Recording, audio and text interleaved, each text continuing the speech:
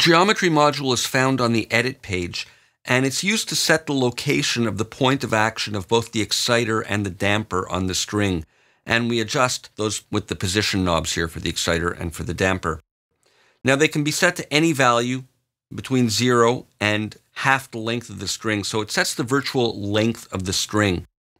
Let me just start by playing this, and I'm going to dial the values around, and you can hear the influence they have over how the string is excited. And I'm going to turn off the body module and the distortion module, so we're not influenced by that. And that has to do with the pickups, which we'll get to in a moment. But let me start by dialing these, and you'll hear their effect.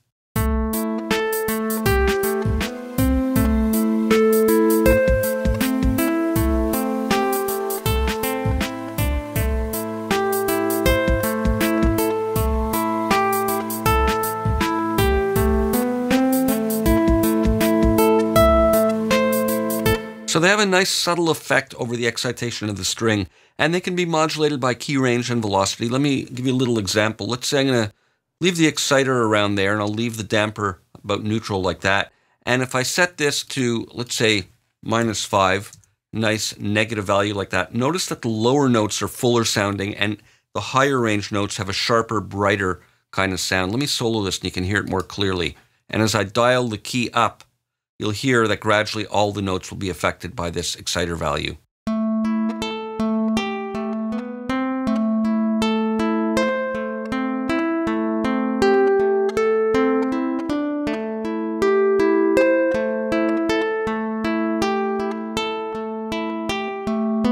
So as I dial it down, the lower notes remain kind of rounder and fuller. Now we have an absolute button here, and this is like the pickups on an electric guitar. They don't move whatever note you play. And when it's off, the position is relative to the net length of the string. So let me leave it on now so we get this electric guitar kind of effect. And I'm going to dial up the velocity. And you'll hear the influence that has. And you can see the velocities over here. Some are lower and some are higher. So let me set this to neutral so we're not going to have that influence the sound. And as I dial it up, listen to the quality of the sounds over the velocity range.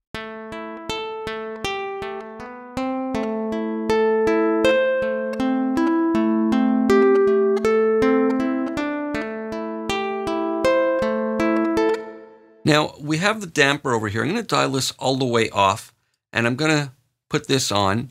And again, listen to how this is influenced as I dial it up.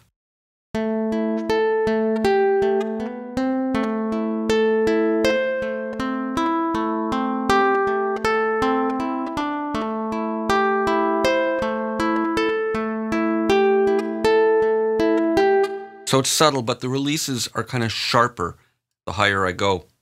Now we have a pickup module over here, and this reproduces the pickups on an electric guitar or an electric piano. I'm going to put it on, and it models the kind of interaction between the pickup sending the vibrations to an amplifier. And when the body and the distortion and the filter are off, this sends this right to the amplifier stage. So let's listen to this with it off, and I'll start with it down and dial it up, and you'll hear the change in the pickup position.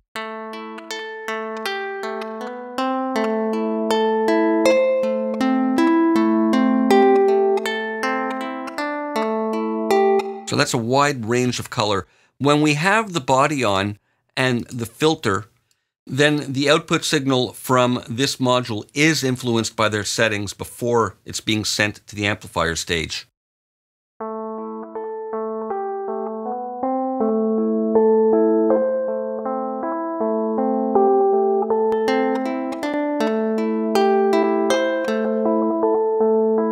So this is placed in the signal flow between the pickup position and the amplifier.